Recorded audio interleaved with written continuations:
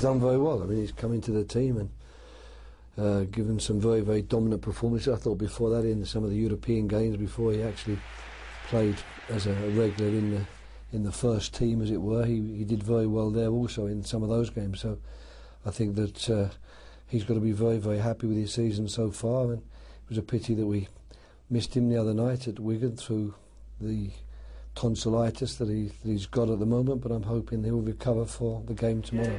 A lot of players have done very well this month, but deserve this award, do you think? Yeah, I think so, absolutely. I mean, scored some important goals, been a very, very dominant figure, but as you rightly say, there's been other players as well who I think have had a good month for the club, but I think Sotos is one of those guys that doesn't always get the plaudits. You know, Stephen and Fernando and Pepe, they get plenty of plaudits along the way, so it's nice that it can be shared out amongst other deserving members of the team.